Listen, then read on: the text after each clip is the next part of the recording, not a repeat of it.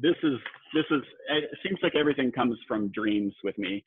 And generally what I do in my studio practices, at a certain point, I will realize that I'm kind of spinning my wheels and I'm not being as productive, and maybe like the quality of the work that I'm doing isn't really meeting my standard. And so I'll shut everything down and I'll go to my bed and I'll lay in my bed and I'll plant a seed in my brain. This is the problem that I'm trying to solve right now. And then I'll just meditate on that. I don't necessarily fall asleep, but I'll just keep meditating on that ideal, and I'll visualize in my brain the problem, and the solution comes to me.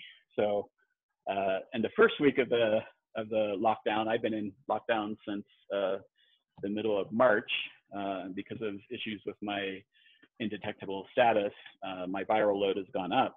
I'm no longer indetectable, just over the line. And so I have to be very careful right now. So I locked down a little bit earlier than most people. And I started tearing paper on my walls and everything.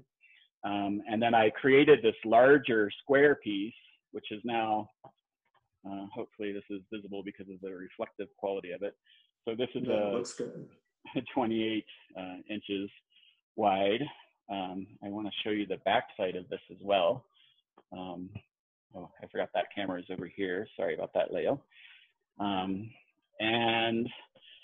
This is the back side of the paper, so you could see how that the richness of the colors kind of come through on the back side as well. So this particular piece is in process. There's probably about 50 to 100 layers of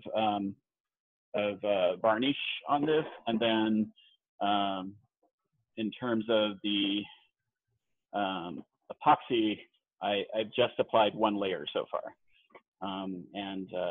Fortunately, a friend of mine has more epoxy because I'm running low and the stores are, of course, closed. So he has a ton of epoxy that he's going to allow me to use.